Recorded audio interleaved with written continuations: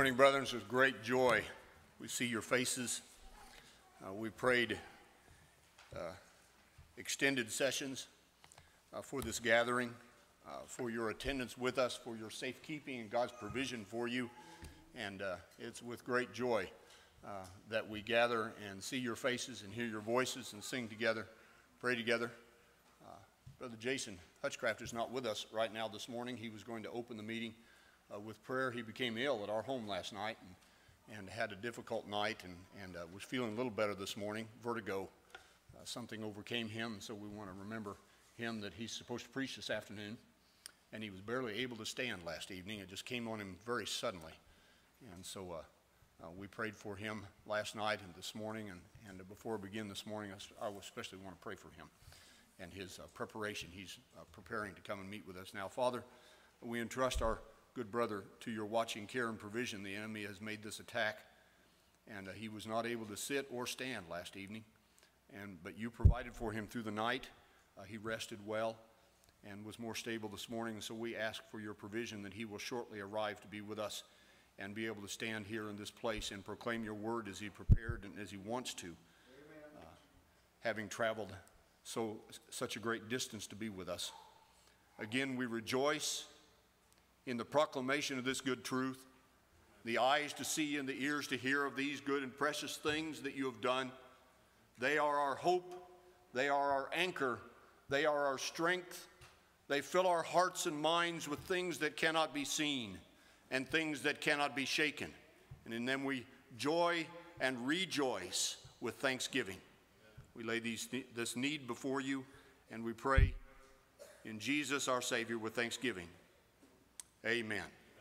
The prophet Daniel, our brother Daniel, spoke these things. They were shown to him. These were things that were shown to our brother while he was there. And Nebuchadnezzar, the Babylonians, were dominating the world scene, politics, economics, military, all of these things. They were dominating. No man could stand before Nebuchadnezzar. Now, this was a heavenly decree, you see. God provided this.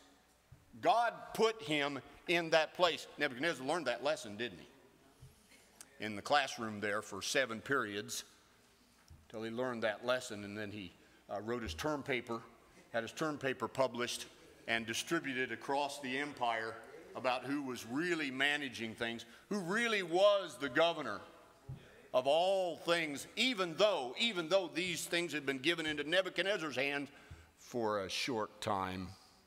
Just a short time. And he learned that. While this young man, Daniel, taken there as a young man, we don't know how old he was, how long he'd been in the king's court when he was shown these things for sure. The first year of Belshazzar, king of Babylon. So he was not a young man at this point. He had much experience in the management of government affairs where he'd been granted. And Belshazzar, being Nebuchadnezzar's grandson, technically his grandson, called his son, but technically his grandson. And I saw in my visions a dream and visions of his head while on his bed. He wrote down the dream, telling the main facts. Now we're going to focus on the main facts this morning, the emphasis of these things. 4 great beasts came out of the sea, each different from the other. Lion, eagle's wings. The second a bear, raised up on one side, 3 ribs in his mouth. Another like a leopard, on his back 4 wings of a bird, 4 heads. And after this, a 4th beast, dreadful and terrible, exceedingly strong, huge iron teeth, devouring, breaking in pieces, trampling the residue with its feet, different from all the beasts that were before, had 10 horns. In this one horn, there were eyes like the eyes of a man and a mouth speaking pompous words. And then the scene changes dramatically. I watched till thrones were put in place, and the Ancient of Days was seated. His garment was white as snow, his hair of his head like pure wool, his throne a fiery flame, its wheels a burning fire. A fiery stream issued and came forth from before him, and 1,000 thousands ministered to him. 10,000 times 10,000 stood before him. The court was seated. The books were opened. Now we know where all of these things came from, don't we? From this throne. From this government. That's where these other things came from. The other powers were just animals, like living machines, that they did what they were programmed to do. We talk about animal instinct and so forth. Well, that's like a living program. They're designed to accomplish and do certain things by the one who programs them. This is the one who's doing the designing. This is the systems manager, if you will. Okay? And he's seated on the throne, and it is a staggering spectacle. Just his presence. He hasn't spoken yet in this scene. Just his presence is overpowering from a human perspective. There are no men there. No men. Needs no colors and pomp of human courts. No ordinary guards with spears or swords standing at the doors. No, none dare approach him without his permission. He's the one. All authority and power emanates from him. And as it goes out from him, he manages it and watches over it. And it accomplishes whatever he sends it for in whomever he puts it. All these things. The court was seated and the books were opened. All things are known. See? All things are managed. All authority. All power. I watched then, because the sound of the pompous words which the horn was speaking, I watched till the beast was slain. Its body destroyed, given to the burning flame. Well, it's just gone now, this terrible beast. It just appeared on the scene, did a few things, and then it was gone, just like that. Something that would horrify and terrify men. That they would think nothing could destroy the power or manage the power of this beast. Why, this beast just does as he pleases. Nothing can stand against him. He's gone now. Well, he's gone now. Ink on pages. Pages of paper. The powers and authorities of men that are granted to them. Great nations, vast powers that rolled across other nations, other governments, other armies, economies, societies, just swallowed them whole, enveloped them, dominated them, controlled them. Oh, they're gone now. They're gone now. I read a few things about them, mention them once in a while, do a little study about them, think we learn something about human nature and the course of human events by examining historical things like this. Think we learn something, Its body destroyed, given to the burning flame. As for the rest of the beasts, by the way, remember the rest of the beasts. As for the rest of the beasts, they had their dominion taken away. Well, they're gone too, aren't they? Ink on pages, paper pages, maybe a few carvings in stone here and there that you have to put a lot of effort into to deciphering. And if you can at all, just dust on the scales. The wind blows it away. Now, certain ones who build their careers on these kinds of things speak about them with great pompous words. But we know they were here and they were gone. The men who had those powers, they just appeared for a little while. Well, their lives were just a vapor. Appeared for a little while and they're gone. But the Ancient of Days, nobody speaks about any kings or politicians that way. The Ancient of Days, I wouldn't dare speak that way about them. Well, that would be foolhardy, wouldn't it? To speak that way about a man. who occupied an office or a throne or a palace somewhere, ancient of days. Well, their palaces are not even ancient of days, are they? They've fallen down. We go over there and take pictures of the piles of rubble. People walk through the piles of rubble. They're great pillars fallen on their sides and broken into, how many pieces is that anyway? It's broken into, you know? They try to put them back together and stand them up again and get some idea of what's going on, and they're all fallen down. And none can put them together again. These thrones and powers of the earth, of course, their bodies are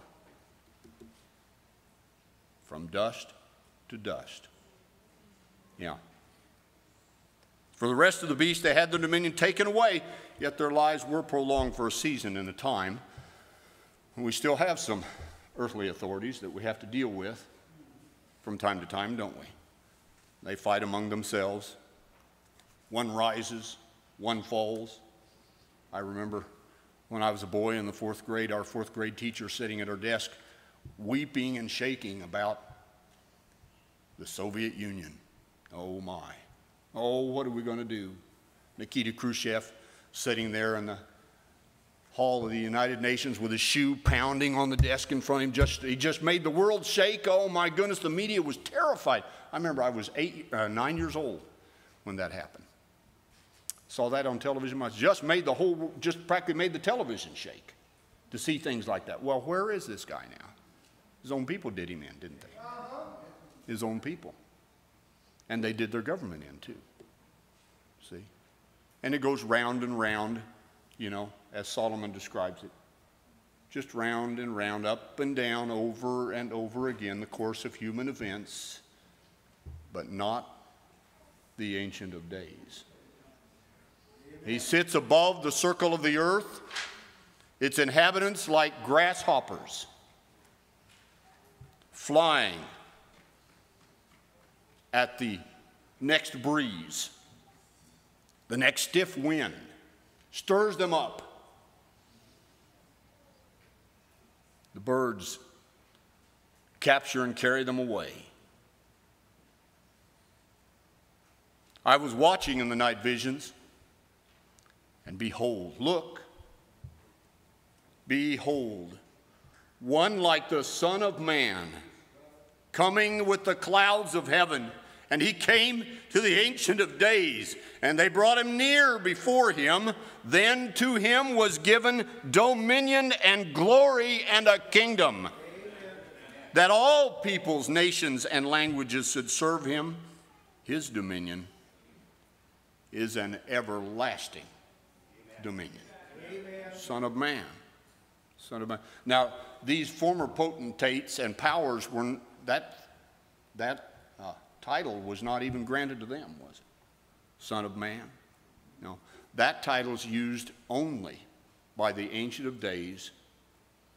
Now, he does use it in kind about one other, doesn't he? Our brother Ezekiel. In fact, he's called that 93 times in his record. He's called Son of Man.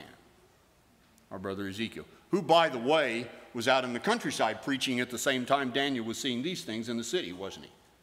He was out among the people in their refugee camps. And he was declaring the things that were shown to him. And it was an extensive record compared to Daniel's. Why, it was almost 4 times larger than Daniel's record. And he saw some like things, but the Lord called him Son of Man in order to get us acclimated to this term. The Lord revealed these things to Ezekiel as a representative of the people of Israel. Son of man, go tell your people. Tell your people this. Remind your people of that. On and on and on. Things that broke Ezekiel's heart about his people, about his own circumstance when the desire of his eyes was taken from him. Don't weep, son of man. Don't weep, for I'm about to take the desire of their eyes from them. And it was only days before word came. Jerusalem has fallen. The temple is gone.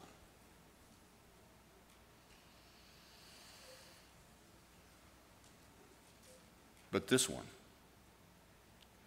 unlike the Son of Man, he came to the Ancient of Days. They brought him near before him. Then to him was given dominion, glory, and a kingdom, that all peoples, nations, and languages should serve him.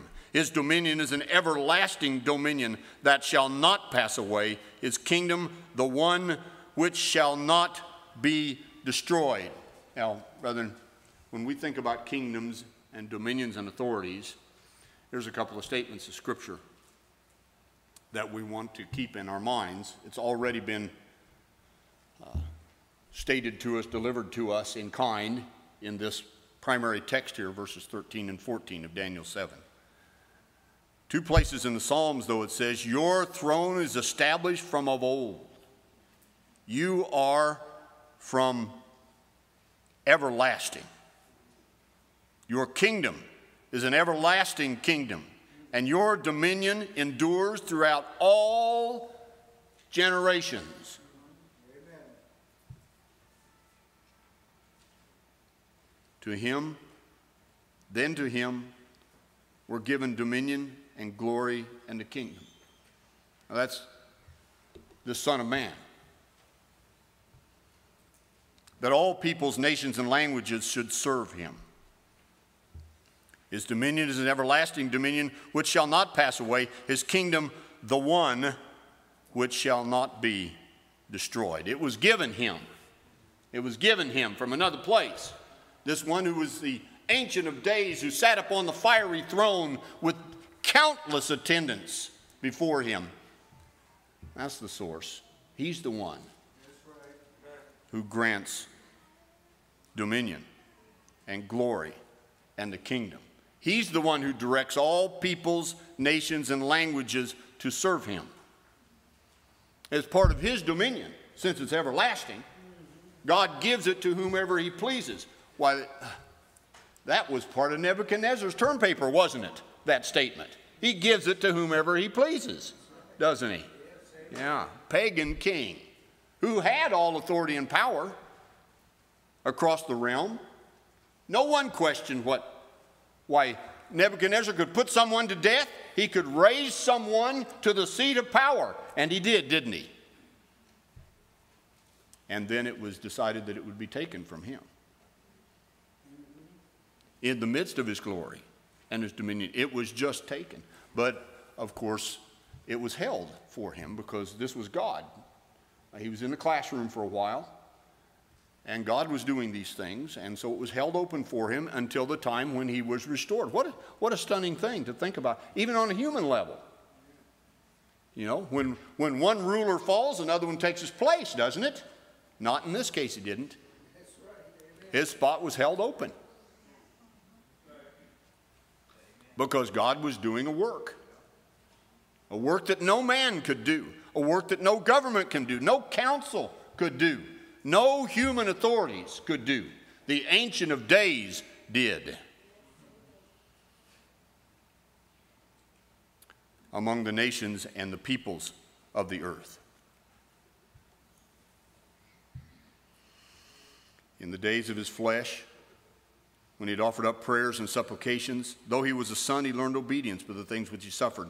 Having been perfected, he became the author of eternal salvation to all who obey him. In these last days, he has spoken to us by his Son, whom he appointed heir of all things. See, these statements, of course, are connected to this Son of Man.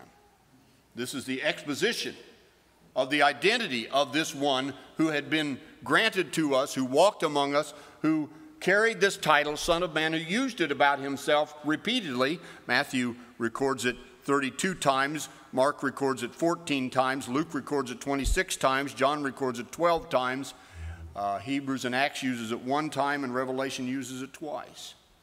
This phrase about the Son of Man, the Son of Man. In the midst of the 7 lampstands, one like the Son of Man, clothed with a garment down to his feet, girded about the chest with a golden band.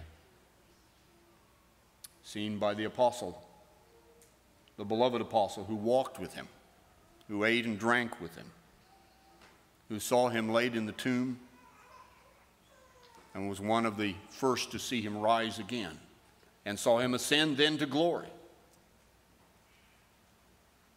To him was given glory, dominion, and a kingdom, the Son of Man. The Son of Man, to him was given glory, dominion, and a kingdom. The nations are as a drop in a bucket. They're counted as small dust on the scales. He lifts up the isle as a very little thing, Lebanon. No, Lebanon is nothing. He stretches out the heavens like a curtain, spreads them out like a tent, brings princes to nothing. I am the Lord, who makes all things, who stretches out the heavens all alone, who spreads abroad the earth by myself. Amen. This is the way he's described. See, he's the one who gives these things to this one whom he sent into the earth, whose glory we have seen. The glory as of the one and only begotten from the Father, full of grace and truth, and of the fullness of his grace we are all partakers. Nations, their governments, these things were granted to him, and so nations and their governments serve God's righteousness and God's glory. And the Most High divided the inheritance to the nations. He separated the sons of Adam. He set the boundaries of the peoples.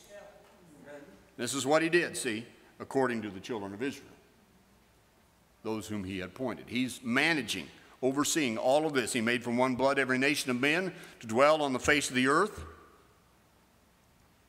We remember the general reaction, don't we? Why do the nations rage? The peoples plot a vain thing. What will anyone do against him? Who will rise up against him? Who will question, what are you doing? None do. The rulers take counsel together against the Lord, against his anointed. Remember how the room was shaken when this text was cited there in the prayer of the brethren in Acts 4? The room was shaken. They were given boldness when they remembered, oh Lord, you've made the heavens and the earth. These rulers that gathered together against your anointed, they did what you decided would be done. Now it looked like evil men had overpowered the master. That's what it looked like for a few moments on the outside. But now they saw they were doing what your hand determined, Father. Now show yourself strong in us. Make us bold. And he did. See? It's true. It's very likely that the council was meeting at the same time the brethren was praying. They were probably meeting, deciding what their course of action would be to deal with these men who had been with Jesus, who'd not been in their schools. They'd been with Jesus. And it sure looked like maybe they were going to make a little more trouble, so we got to be prepared. We've got to be prepared. But of course it did them no good, didn't it? None whatsoever. You, as Peter said, you decide whether it's right in the sight of God for us to obey you or God. You decide. If they'd have had their way, they'd have killed him right then when he said that. But they didn't have their way, did they? No. See, the Son of Man was managing, was administering his Father's will in these things. And he needs not the appearance of robes and armor and worldly thrones. He's able to manage the hearts and minds of men. Especially for good, he's able to manage those who are yielded to him. But even those who are not. Why, he can make them say what he wants them to say. Don't you know that it's better for one man to die than the whole nation perish? See?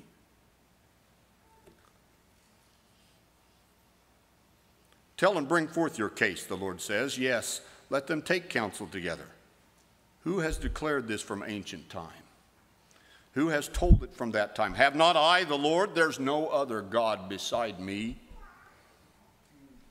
They all serve his purpose. For by him all things were created, that are in heaven, that are on earth, visible and invisible, whether thrones or dominions or principalities or powers. All things were created through him and for him. He is before all things, and in him all things consist. And he was proven. In the scroll of the book it was written of him, behold, I come. I delight to do your will. O my God, your law is in my heart. My food is to do the will of him who sent me, to finish his work. I've come down from heaven not to do my own will, but the will of him who sent me. And the Father said, this is my beloved Son, in whom I'm well pleased. He proved himself. He proved himself in the earth, made like his brethren in all things, that he might be a merciful and faithful high priest. For that in that he himself has suffered being tempted, he is able to come to the aid of those who are tempted. Amen. Is faithful to him who appointed him. We have a great high priest who's passed through the heavens. We do not have a high priest who cannot sympathize with our weaknesses, but was in all points tempted as we are, yet without sin. Amen. He learned obedience by all the things he suffered. Having been perfected, he became the author of eternal salvation to all those who obey him. The Ancient of Days executed this plan to set his anointed on his throne. The prophet spoke about this beforehand. I have set my king on my holy hill of Zion. The Lord has said, you are my son. Today I have begotten you. The nations are your inheritance, the ends of the earth your possession. You'll break them with a rod of iron. You'll dash them to pieces like a potter's vessel. Be wise, or be instructed, you judges of the earth. Be wise, O kings. Gird your sword upon your thigh, O mighty one. That's what he did when he came here to the earth. With your glory and your majesty, and in your majesty ride prosperously because of truth, humility, and righteousness. This is how he worked while he was in the earth, didn't he, brethren? The people fall under you. Your throne, O God, is forever and ever. A scepter of righteousness is the scepter of your kingdom. He demonstrated this while he was in the earth, in all his words, in all his deeds, in all his testing, in all of his administration of what happened while he was here. We spoke about this last Lord's Day, that the enemies of our master had decided not to arrest him that Passover. No, we're not going to arrest him. There'll be trouble if we arrest him. But it was the time, and they arrested him, didn't they? After he sent the appointed one to deliver him to them. And they came then to arrest him, and he had to manage the soldiers, the armed soldiers. He had to manage them. Get up now. I told you I'm he. If I'm the one you're looking for, take me and let them go. See, he managed all of this. He managed all of this. He only spoke, or he only responded to his inquisitors, to his judges, when it was appropriate for him to speak. If what they asked, if what they looked for and probed for had nothing to do with what was really happening, he didn't even speak. And that was a great insult to them, wasn't it? You speak to us when we speak to you. Well, he didn't. He chose what to respond to. He directed their thing, and he pared it right down to the basic reality, didn't he? Are you the Son of the Blessed One? That was the whole point, see? And God made sure it was spoken. He made sure it was said so that the testimony could be made firm and sure. I am, he said. I wonder if any of those men thought of this text when Jesus said, you shall see the Son of Man coming on the clouds. He said that in their presence there, didn't he? Before the chosen few of the council, he said that. That harkens right back to this primary text this morning about this one like a Son of Man being brought on the clouds to the Ancient of Days. How all these things fit together. The Lord said to my Lord, sit at my right hand till I make your enemies your footstool. The Lord shall send the rod of your strength out of Zion. Rule in the midst of your enemies. In the midst of your enemies. See, this is where we still dwell.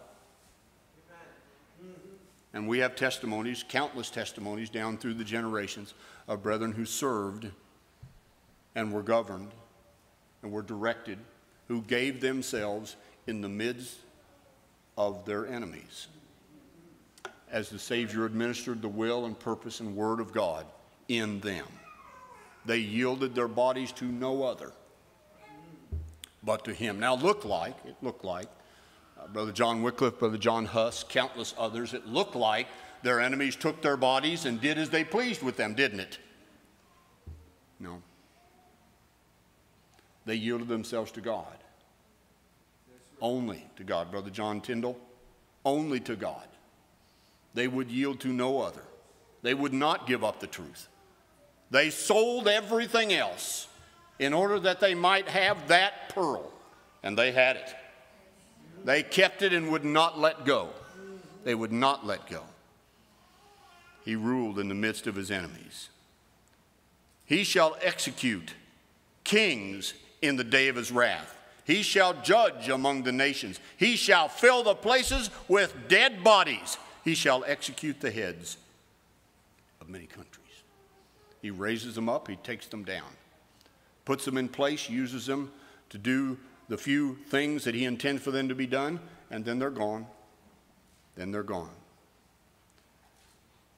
His chosen ones, his appointed witnesses, gave this testimony, beginning with Peter's words, speaking about King David being a prophet, knowing that God had sworn with an oath to him that the fruit of his body, according to the flesh, he would raise up the Christ to sit on his throne. He, foreseeing this, spoke concerning the resurrection of the Christ, that his soul was not left in Hades, nor did his flesh see corruption. This Jesus God has raised up. He gave this testimony that God spoke it beforehand, and he's brought it to pass then. In his second sermon, those things which God foretold by the mouth of all his prophets, that the Christ would suffer, he has thus fulfilled. God has spoken to the mouth of all his holy prophets since the world began. Yes, all the prophets from Samuel and those who follow, as many as have spoken, have also foretold these days. These are words of Peter's sermon there in Acts chapter 3. To you first God raised up his servant Jesus and sent him to bless you in turning every one of you from your iniquities. So all of these things God has managed and worked in his anointed one who was sent to the earth, who walked the earth, who fulfilled these things, who yielded himself in all things to his Father, and became the source of eternal salvation for us. Amen. That all peoples, nations, and languages should serve him. From every corner of the earth, abundant in mercy to all those who call upon you. All nations whom you have made shall come and worship before you. He said, I will also give you as a light to the Gentiles. Too small a thing just for Israel. I'll give you as a light to the Gentiles, that you should be my salvation to the ends of the earth. The Gentiles shall seek him, the prophet Isaiah said. No barriers of geography or ethnicity or earthly origin. Cornelius' household, the gospel preached to the Gentiles at Antioch and extended from there to every nation. James said God had first visited the Gentiles to take out of them a people for his name, with the words of the prophets, and with this the words of the prophets agree. And he cited the text there. Brother Hosea or Amos spoke those words then that James cited. Whoever calls on the name of the Lord shall be saved. Paul wrote there in Romans chapter 10. His authority was asserted over every aspect of the human experience. Now, he demonstrated this while he was here in the flesh, didn't he? Nothing was too hard for him. Whatever sickness, whatever disease, whatever spiritual dominion or domination was brought before him, he just dispatched them with a word, with a touch. He didn't have to be there, did he? The centurion, the royal official, go home. Your servant is well. Go home. Your son is well. To the Phoenician woman, go home. The demon is cast out of your daughter. See, it didn't matter. It just didn't matter. He could assert his authority in any manner in any way, in any shape that he pleased, because he was the source of it.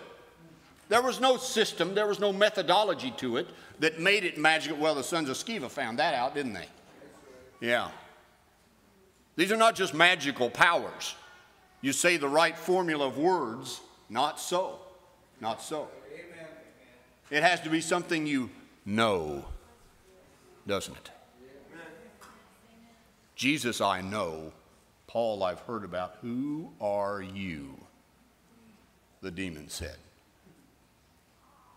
before he sent them away after a good thrashing. Even his enemies said, look, the world has gone after him. And that was when he was entering into the time of his weakest here on the earth, wasn't it? That was when they were going to take control of him. And he was going to yield himself to that. But the world had gone after him. That's how it looked. Just a couple of days before. See? But God bore witness with both signs and wonders, various miracles and gifts of the Holy Spirit according to his own will. He directed them in all things to accomplish God's will. His dominion is everlasting and will not pass away, shall not be destroyed. It is complete in its effect. The number quickly grew from 3,000 to 5,000 till they stopped counting. They stopped counting. The word of God spread.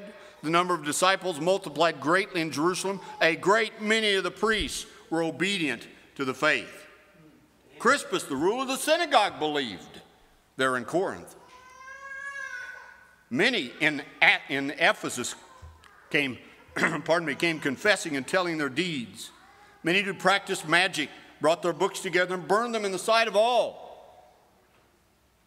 50,000 pieces of silver. Dominion, see. And the effect of that rule complete in the lives, right down to the wills of the people. I gladly remove these things from my presence. I commit them to the fire, never to be used again. You know, they didn't have any rummage sales, did they, to recover their investments? No, they didn't. They gave it up to the fire. Those things couldn't be used again. They would never dominate anyone again. Prematurely committed to the fire, huh? As all things shall be committed to the fire. The disciples, the way it worked in them, I've already mentioned about they were uneducated, untrained men. Untrained as far as they're concerned. They were trained on another level, in another realm, weren't they? Yes. They realized they'd been with Jesus. The Apostle Paul says, I was formerly a blasphemer, persecuted, and insolent man, but I obtained mercy because I acted ignorantly in unbelief. The grace of our Lord was exceedingly abundant with the faith and love which are in Christ Jesus. Of the Thessalonians, the Apostle Paul wrote that in every place your faith toward God has gone out. We need not say anything. They themselves declare concerning us what manner of entry we had to you and how you turned from God from idols to God to serve the living and true God. And he said of the Colossians, where Paul had not been, by the way, his students from the Bible college there in Ephesus had gone there to preach in Colossae, and they had a great conversion of believers. And he said, this word, the truth of the gospel, which has come to you as it has also in all the world, and is bringing forth fruit, as it is also among you, since the day you heard and knew the grace of God in truth. And so and not only that, while he's doing all of these things, every opposition falls before him. Yeah. Amen. Jesus cast out the demons. None of them attacked him. When he touched a leper, no leprosy affected his body, did it? No. His enemies? Absolute and total frustration, even with his followers, much more so with him. There was nothing they could do. There was nothing they could do to him until the time was right. You remember John records 2 times they sent soldiers to arrest him. 2 times John records the crowd The ungodly ones in the crowd took up stones to stone him. And he was gone. That one time, of course, in Nazareth, they would throw him off the cliff, but he walked right through the midst of them. See? All of these things he managed, and he vanquished other powers. Some rulers believed, called for Paul and Barnabas to preach to him. And they got a strong demonstration, didn't they, at the false prophet Bar-Jesus. I just wonder if maybe he was making some kind of claim about being connected to Jesus in some way, you know. But he was shown to be a liar. He was shown to be a false teacher. The powers of darkness released their prisoners, from the young girl in Philippi to many, many others, as he extended himself through his people. So they yielded their hearts and souls and minds and bodies to him. He worked through them things that were staggering. The Apostle Paul taking control of a ship of 280-some people when he very possibly was wearing chains himself. He took control of the whole thing. Stood up, calmed their hearts and minds, told them what was going to happen, and it all turned out just as he said, didn't it?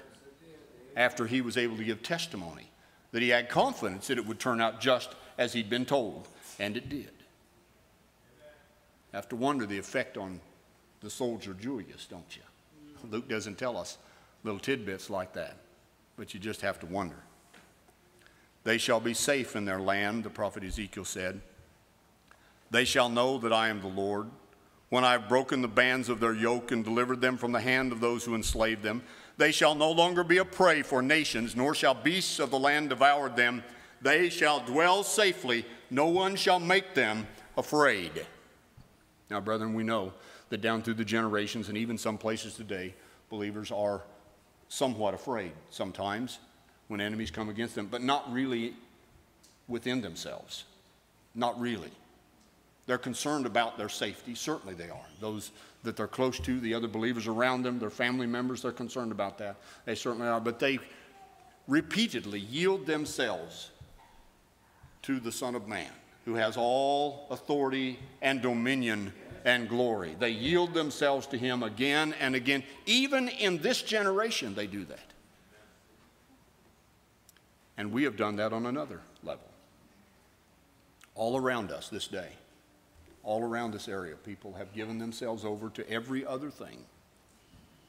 But we have willingly and gladly gathered in his name to hear, to speak about these things, to exalt him, to raise these things up so that we could hear them again. They can do their work in us, powerfully do their work in us, so that we can be emboldened to speak the word of God as we ought and as we want, by the way. Zechariah, John the Baptist's father, said these words, on the birth of his son, that we should be saved from our enemies, from the hand of all who hate us, to perform the mercy promised to our fathers, to remember his holy covenant, the oath which he swore to our father Abraham, to grant that we, being delivered from the hands of our enemies, might serve him without fear in holiness and righteousness before him all the days of our life. And the prophet Isaiah said, of the increase of his government and of peace there shall be no end upon the throne of David and over his kingdom, to order it and establish it with judgment and justice from that time forward forevermore. The zeal of the Lord of hosts shall perform this. And the prophet Zephaniah responds, the King of Israel, the Lord, is in your midst. You shall see disaster no more. Do not fear, Zion. Let not your hands be weak. The Lord your God is in your midst. The mighty one will save. He will rejoice over you with gladness. He will quiet you with his love. He will rejoice over you with singing. And now to the King, eternal, immortal, invisible, to God who alone is wise, be honor and glory forever and ever. Amen. God's grace and peace to you, brethren.